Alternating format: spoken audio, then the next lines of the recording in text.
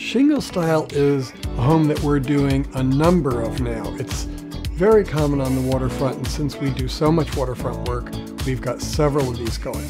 Shingle style is part of the Victorian period, and it's not that dissimilar from Queen Anne, but it is characterized by an envelope wrapped in wood shingles, and the architect tends to push and pull at this skin of the building to extrude pieces, and there's often a common center element that the pieces are pushed in or pulled out of that skin, so to speak.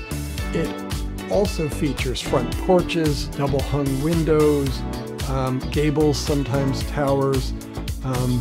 There are also stone first floors and shingle on the way up, and the roof is always a wood shingle. They are a very fun, playful style. I love working in this style.